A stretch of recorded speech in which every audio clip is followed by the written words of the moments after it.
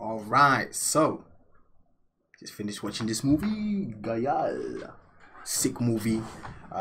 When it first started, I was like, okay, Musa, you gotta remember, this is back in the 90s. This came out, what, 1990 exactly?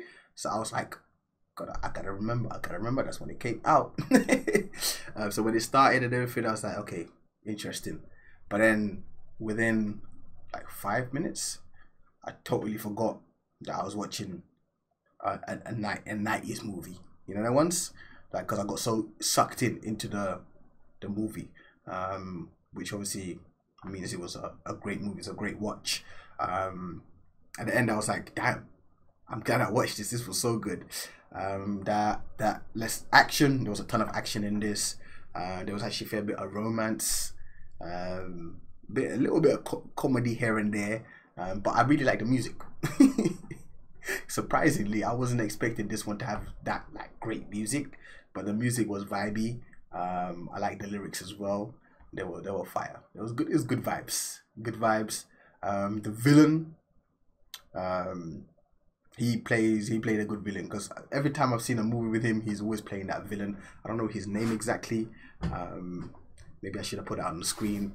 But the guy that plays the villain, you know who he is if you've seen the movie or you're watching this.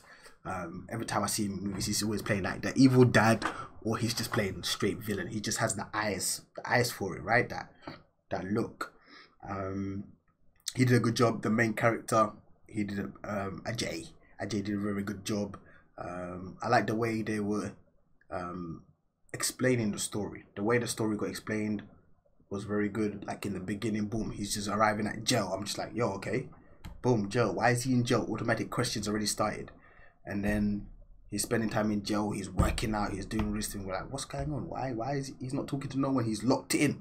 I'm like, damn, what's he trying to do? Is he trying to escape or something? Damn. And then it goes back in time, showing us how he got to where he got to, which I really enjoyed. And that's where all the music and everything started coming through. And I was like, okay, this is one of those movies. I was expecting pure action, as from this cover, which is the cover of the actual movie.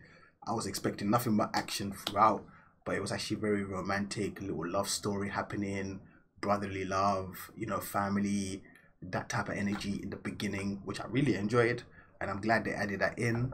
And then it turned back, you know what I mean, the whole situation with the broski, and then the court case, and then the wifeski, you know what I'm saying, and then he's left by himself. He's getting locked up because he got, you know, set up and whatnot, you know, everything there. And then a whole mess. After that, he was like, I'm on this revenge shit. And then he was out for blood. That's what he was on. He was out for blood. And then he just went crazy with the guys in prison as well, helping him out, because they were all sentenced to life, right? All four of them. So it was either spend all our time in jail or help this brother get some revenge, and we might survive, right? We might. And that was nice of them, actually, for them to do something like that.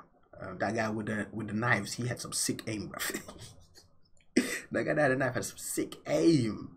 But yeah, for a 90s movie, they did very well. I can imagine this back in the 90s must have been crazy. Must have been crazy. Like if they did this story now with the technology we have now, maybe they might ruin it, but I still feel like it'll be a sick movie. Because the storyline was very good, you know. It reminded me of certain movies that I've seen in my life, even the ending part. It reminded me of those. But yeah, I definitely enjoyed it. It was a lot of fun, good man energy, good man vibes. It's a movie that you must see if you haven't seen it already. If you want to watch it with me, you're more than welcome to join our Patreon, Saucy Fam. Linked in the description. We have plenty of movies over there. But yeah, this was one that I was very happy that I got to see in my lifetime. I've been saying that a lot lately with the movies that I've been given. But they're all top movies, man. This was easily like an 8.5. 8.5 out of 10. It had everything, man. Action, great storyline, a romance was in there, a little bit of comedy, awesome music, great like fight scenes, and the actors and everything, actresses, they all did great. I really enjoyed it. Yeah, man, that's it for me.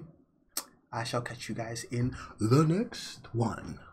Love life, love life, love life. Peace.